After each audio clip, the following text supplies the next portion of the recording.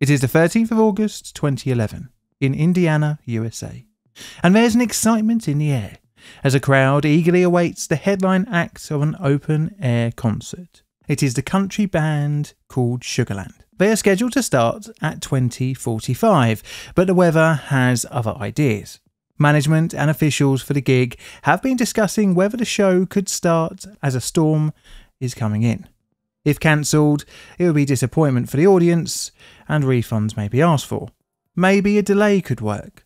But with the storm predicted to hit at 21:15, delaying to let it pass would cause issues for the band's tour schedule. Instead, just a small delay, but before the storm's predicted arrival. At least they can do some of the show. As such, the audience are assured that they will see the band play, and thus they wait.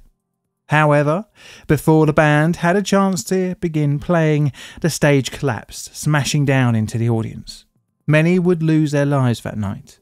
But was it just an act of God, as Sugarland's lawyers would later assert, or something much more in line with a plainly difficult video?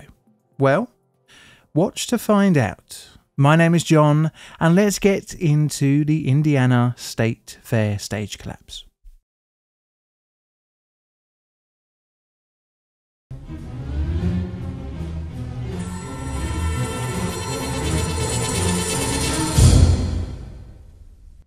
Background.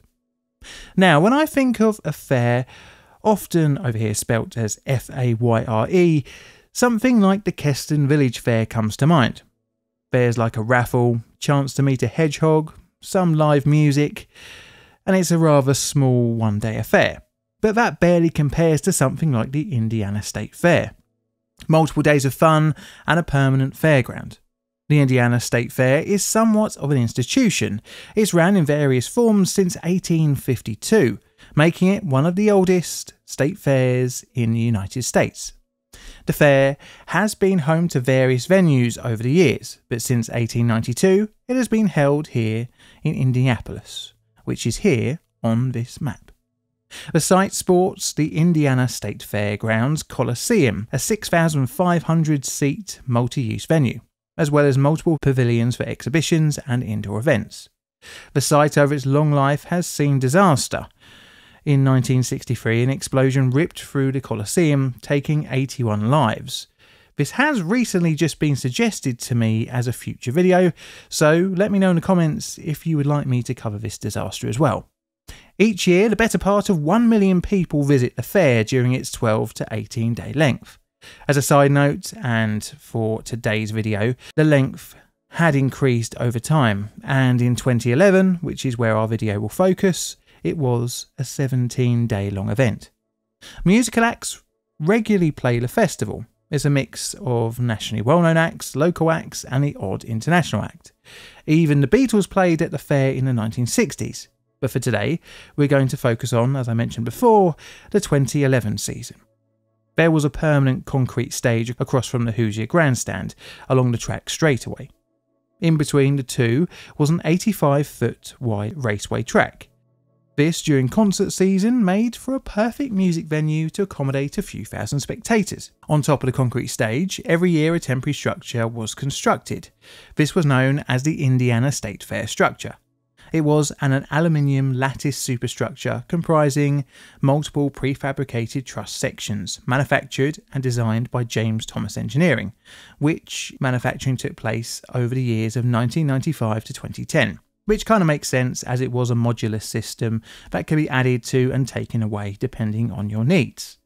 The owners and erectors of the roof and rigging system were Mid-America Sound Corporation. They were contracted each year to build a temporary structure over the concrete stage area. The structure had multiple columns of various widths, with a height of around 46 feet. On top of this, the structure sat the main trusses. On top of that were the gable trusses in which the roof sat, made using slope rafter trusses, which had a north-south running ridge truss. Over all this was a tarp roof which helped offer some protection from the rain. The sound system was permanently attached to the main structure during the festival season. However, an act could add some of their own lighting rigs to the stage. To prevent lateral load failure, 14 guy lines made of steel wire ropes were used. They were connected to the structure through 1-inch thick aluminium plates, which were then attached to 10 jersey barriers and are then tensioned with ratchet straps. These jersey barriers are pretty much large concrete blocks that look like something that would stop traffic, with attachment loops built in, and they weighed roughly 1.9 tonnes each. They weren't mechanically attached to the floor, instead relying on friction and their sheer weight not to move. They could withstand winds up to 25 to 43 miles an hour, although this wasn't known at the time and would be calculated after our disaster. But building codes required a structure like the one installed at the Indiana State Fair to be able to withstand winds of a minimum of 68 miles an hour. The effects of wind are very important as they are the greatest lateral load a structure like this can endure. However, during installation of the stage, columns and roof, no licensed engineer undertook a survey of the completed structure, and the State Fair didn't ask for proof of one either. As such, the limitations on the stage's wind resistance were not really known by anyone, which would be concerning at the best of times, let alone when a storm is predicted to come in. The disaster. It is the 13th of August 2011, and the fair is roughly halfway through its 17-day run. The evening's entertainment headliner is the country band Sugarland. Personally, I've never heard of them, but hey, what do I know? The band are set to go on at 20:45, but I'm getting a little bit ahead of myself here. We need to wind back to 12 hours earlier, when the loading of the Sugarland equipment began, and this included the attachment of their lighting rig to the temporary structure. At around 3 PM the sound check began, and doors opened for ticket holders at 6:30 PM.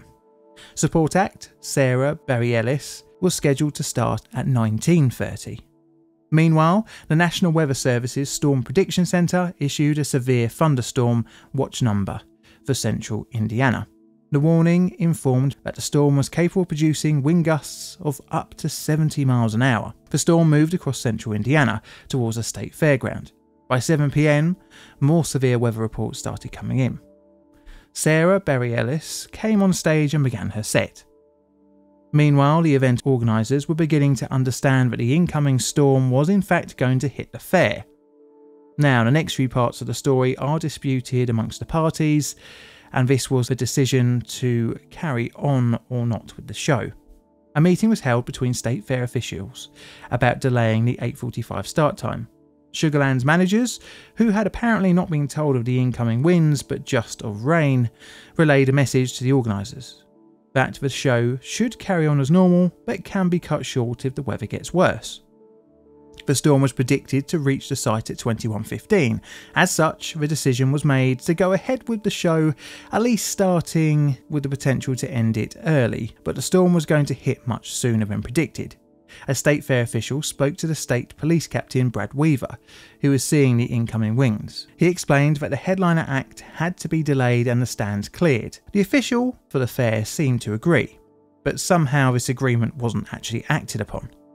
Brad Weaver would later say in an interview with the Indiana OSHA, "The official knew how I felt about this, which is that we should move people out of the stands. I fully understood that we were going to move people out of the stand."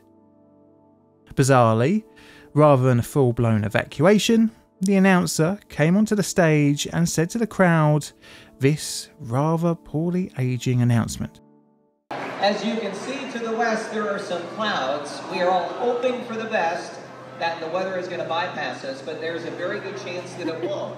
So just a quick heads up before the show starts. If there is a point during the show where we have to stop the show on stage, what we'd like to have you do is calmly move towards the exits and then head across the street to either the Champions Pavilion, the Blue Ribbon Pavilion, or the Pepsi Coliseum. And then, once the storm passes and everything's safe, we're going to try our best to come back and resume the show, which we have every belief that that's going to happen.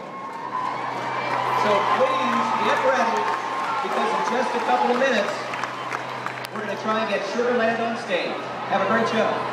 This was at 8:45 PM. Some of the crowd left the area, but most stayed, anticipating the headlining act to come on. This would be a fatal decision for several. Just a few seconds after the announcement, at 8:46 PM, a large gust of wind hit the stand. Audience members were now trying to escape and started moving away from the grandstand. Looking facing the stand, it began to lean over towards the right. The jersey barriers began to slide under the lateral force and the structure began to collapse. Audience directly in front of the stage began fleeing the area, but in just mere seconds the whole structure had crashed towards the right hand side of the audience, crushing into those not fast enough to escape. 4 would be killed instantly, 3 more would be severely injured, which would result in their deaths later in hospital. As emergency workers rushed in to help, a further 58 would be treated for various injuries. At just after 9 PM, the Marion County coroner was called to the collapse, and shortly after, power was cut to the stage. The search for any trapped individuals then commenced, and sadly at 11:27 PM, the search was completed with no more people found alive. Understandably, the collapse would garner nationwide attention, which would need to be investigated, and this leads us on to the aftermath section of this video. The aftermath. Almost immediately after the collapse, an investigation was announced, and a company was selected. As reported by CNN, the Sate Fair Commission is hiring New York-based engineering company Thornton Tomasetti Incorporated to investigate Saturday's deadly stage collapse, officials said on Tuesday. Interestingly, this company was one of those involved in the 9/11 investigation. Investigators will pore over the wreckage and interview witnesses and State Fair officials. But not only Thornton Tomaselli would be peeking into the disaster, but also Indiana's branch of OSHA. Interviews would quickly discover the reluctance of officials and band management to delay the show. Ultimately, it would be down to the show's organisers as who would take final responsibility for the lack of delay or cancellation of the show. But we'll look into this a little bit later when we talk about the legal proceedings. But how was it that the stage could have collapsed under winds in the first place? Well, investigators discovered that the wind speed on the night was estimated to be around 59 miles an hour, far below the requirement of 68 miles an hour as per code. The jersey barriers were discovered to have moved, in many cases on the western side of the stage. They had moved to a point where they offered no lateral resistance. Investigators ran calculations on the structure and discovered that it was poorly designed and poorly installed. But even if the ballast system of the jersey barriers had not failed, it was also discovered that the steel guy ropes were inadequate for the task. The report released on the 3rd of April 2012 set out 16 key findings, putting the blame on the designer, James Thomas Engineering, builder, Mid-America, and the Indiana State Fair Commission for not having the proper records, documentation, plans, engineering reports, or related technical data. It would seem that everyone involved in building that stage was kind of just winging it.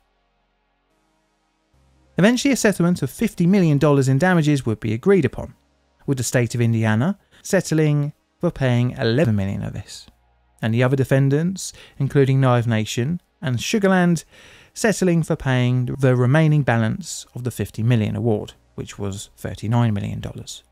Interestingly, Sugarland initially claimed that they had no lawsuit to answer to due to the audience deciding to stay in the venue during the storm, saying, "Some or all of the plaintiffs claimed injuries resulted from their own fault," which I'm not going to lie is not really a very good look for the band.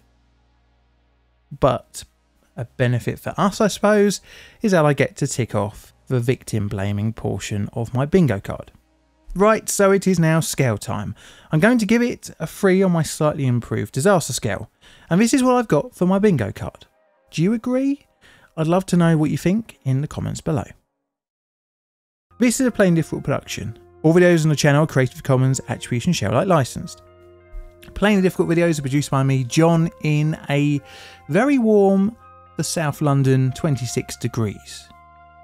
I have a second YouTube channel and Instagram, and the links of that will be in the pinned comment, as well as I'd like to say a very lovely warm thank you to my YouTube and Patreon members for your financial support. That really helps pay for things like image licenses and all the important stuff that's required for me to run this channel.